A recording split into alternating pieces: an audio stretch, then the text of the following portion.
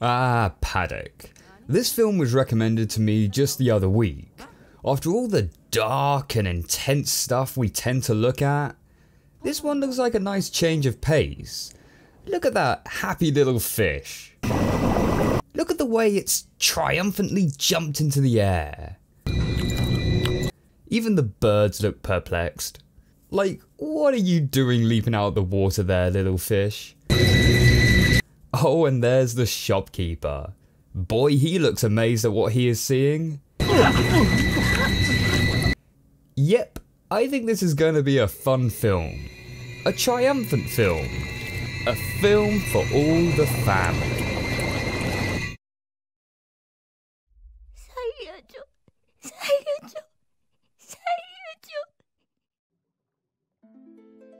Imagine if you took the fish tank setting from Finding Nemo and mixed it with the graphic violence from Watership Down, drizzled it in the depressing tone of Plague Dogs, and gave it a garnish of that sushi scene from the Isle of Dogs. That's basically this film on a plate. So I think it's only fair to give warning, despite the happy-go-lucky poster, that this is not a kids' film, and does depict scenes of violence, gore, and animal cruelty.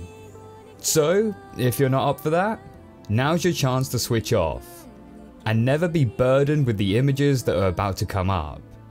As for the rest of us, oh boy are we in for a treat. So let's take a look at the film Padak.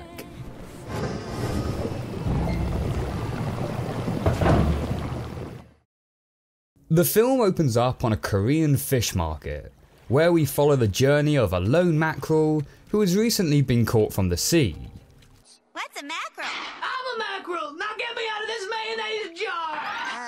Don't mind him, he's always like that. Immediately you get this instant vibe of what this film will be. The dark piano score we hear playing as we see elements of the fish market really sets the feeling of impending doom. And I love that we get various shots from the fish's perspective. A sort of fisheye lens, you could say. Showing the confusing and claustrophobic setting, and a quick shot we see of the fisherman taking cash as he sells them off. A subtle visual as to how their lives can be summed up in a few bucks. The lone mackerel gets taken to a local fish restaurant, where again, we get an insight into the value of the fish's well-being.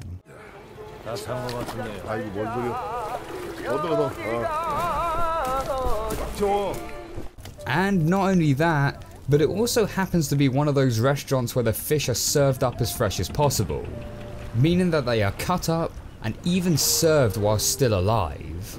You know, you've seen them on YouTube. Gasping every once in a while. Oh my gosh. Still alive! Oh, so delicious! And this film pulls no punches when showing this. Like, we get a full scene where we see a live fish getting cut up in front of us, and this is done in one camera shot with nothing but the sounds of slicing and squelching playing over the top. All the while we get to view the poor little fish's face as he gets dissected up. Very disturbing. I would like to forget seeing this. Our lone mackerel gets taken out of the cram tank and put into another one which is more spacious and contains more unique types of fish. Here we meet our main cast of characters. A rockfish named Bream, a nameless old sleepy sea bass, an eel named Jordan, Miss Snapper, who I believe is a snapperfish, and Spotty, who I think might be a dog snapper, but I'm really not sure. There's not much information about this film online, nor am I really a fish expert. But if you guys happen to know, please let me know in the comments below. All of these fish are led by an old flatfish, whom they refer to as the Master.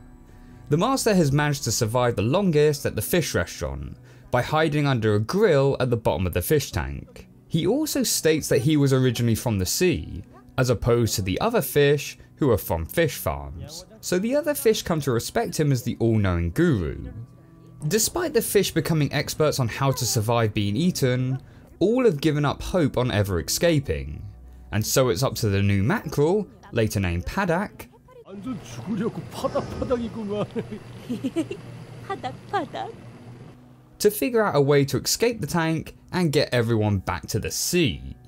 What you'll quickly find about our cast of hero fish though, is despite all being in the same situation of peril, they're hardly a bunch of saints themselves, as they will frequently bully one another, and even revel in the joy as they murder an old fish that was fed to them as food.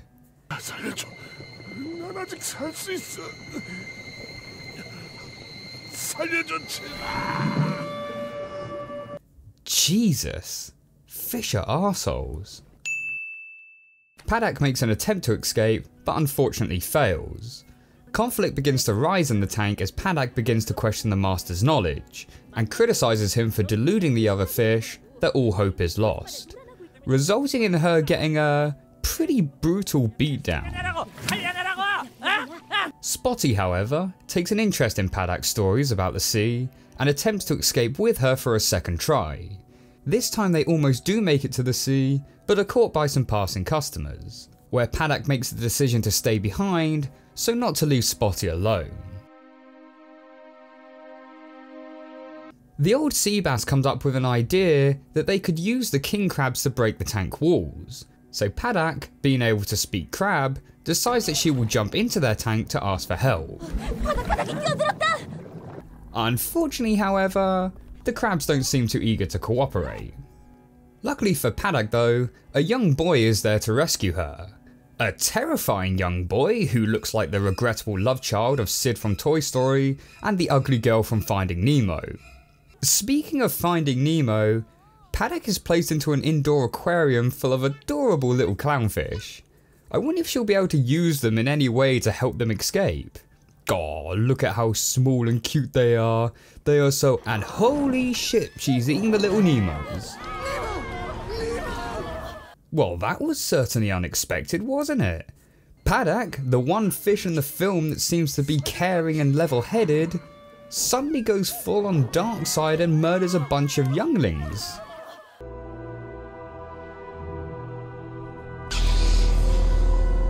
I think Padak could do with one of Bruce's class sessions. Fish are friends, not food. During her Nemo genocide, however, she's impaled with a sword from a statue in the tank, which ends up knocking her out.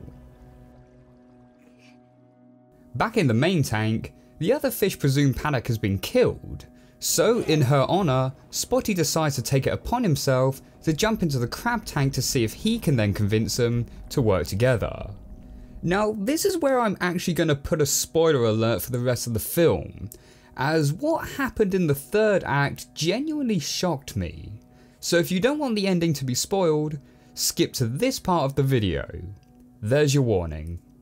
So Spotty is later returned to the tank with the other fish, where it turns out that the crabs not only ignored his plea for help, but also ended up killing him. What? Seeing as how throughout the film, Spotty was the only fish in the tank that seemed genuinely interested in escaping with Padak, and how the film portrayed him as the young, innocent persona full of hope, I really thought out of all the fish, he would be the one to make it out alive. But no, he's dead, and that's the end of him. Sorry Spotty, rest in peace. Padak is then returned to the main tank, and obviously not knowing the full story, assumes that the master is the one that killed Spotty, so starts attacking him in a fit of rage. Oh yeah, sure, the genocide of cute little Nemos, it's fine, but the death of a fish that you've known for 2 days, now you're morally enraged? During the commotion, the fish are unaware that there are customers outside, and being outside of his hiding spot under the grill, the master is selected as the next meal. Whilst he lays there on the chopping board, we get this intense scene which shows his perspective of the restaurant, as he sees glimpses of live fish being cooked and eaten.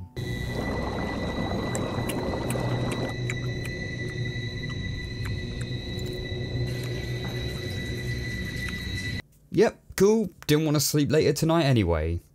As traumatizing as this scene is, there's actually a really nice moment with the animation where the master sees Spotty's carcass and a droplet of water runs down from his head and across his eye, which is a great way to convey a tear of emotion without actually making him cry.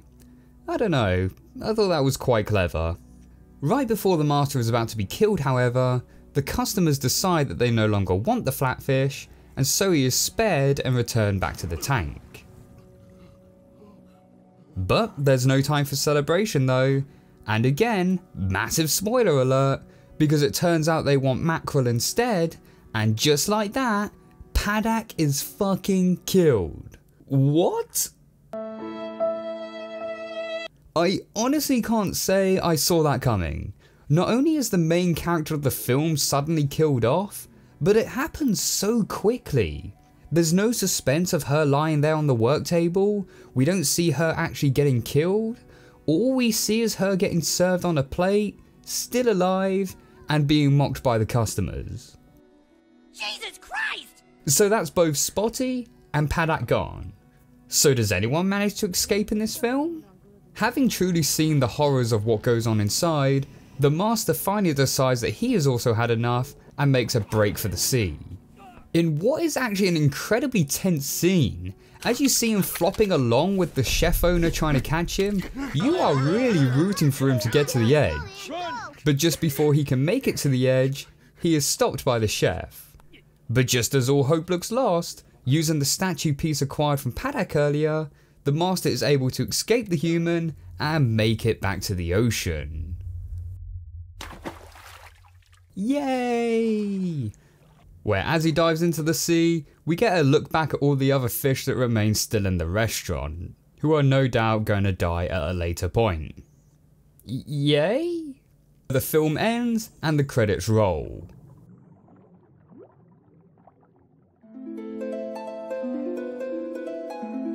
Holy shit, what a film. Well, if its message was to get across the cruelty of fish markets and the inhumane methods of killing and consuming fish, well, I'd say they achieved it. Whereas Finding Nemo tried to convey the message that keeping fish in aquariums was cruel, it didn't really do much to make the message hit home. You get this one throwaway line, "Fish aren't meant to be in a box, kid. It does things to you." but it's mostly played up for laughs. Whereas this one really pulls no punches in showing the inhumane and cruel scenarios the fish are put through. Kinda like with the film Play Dogs, you really are rooting for the animals to come out on top, but unfortunately by the end, they really don't. I mean, sure, the master got free, but Spotty didn't make it, Padak didn't make it, and nothing has really happened to the restaurant, so business will carry on as usual, and so all the fish left behind will continue to suffer. Speaking of plots, it was interesting as to how out of all the fish in the tank, it was the master that got to escape. Like, yeah, he did get a lot of character focus on him, as we see his backstory, and even see him have a bit of a character arc as the film goes on. But I thought his arc would conclude with him sacrificing himself so that the other fish could live, especially with how he's questioned about how being a coward is not making his life worth living. It would have been nice closure for his last moments of life to be his most worthwhile.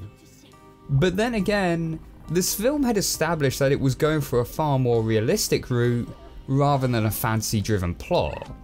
So although I can't say I expected the film to turn out how it did, I also can't say I felt cheated by it either.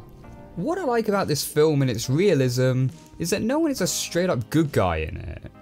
The other fish in the tank are pretty ruthless, happy to devour another fish that is pleading for its life, and will even turn on each other if the opportunity presents itself. Spotty, who we think is the young innocent cute fish, even can't resist the taste of fish flesh. And then of course there's Padak, our main good wholesome character who even refuses to eat the dead fish, suddenly goes genocidal and starts devouring Nemos. But yeah, that is how fish behave. Have you ever seen fish in an aquarium? They do nip at each other's tails. They do feast on the dead ones. And they do prey on the smaller fish. Take it from someone who used to own a bunch of them, fish are arseholes. The animation for this film is a bit of a mixed bag. Whereas I think the fish and set pieces look pretty good, the human characters, however, not quite. The cel-shaded CGI style gives the humans an unnatural appearance, and their movements come across as very stiff. It's that kind of cheap CGI that just makes them look more creepy, like that episode of Courage the Cowardly Dog with the Return the Slab guy. Return the slab. Ooh. But what I do like is how pretty much the entire film takes place in this one location, which must have saved quite some money as you only have to design one set piece. And despite only taking place in one location, the film never feels like it's lacking because of it. There are also a few musical numbers thrown in which utilise some really nice 2D animation, offering some really creative and striking visuals.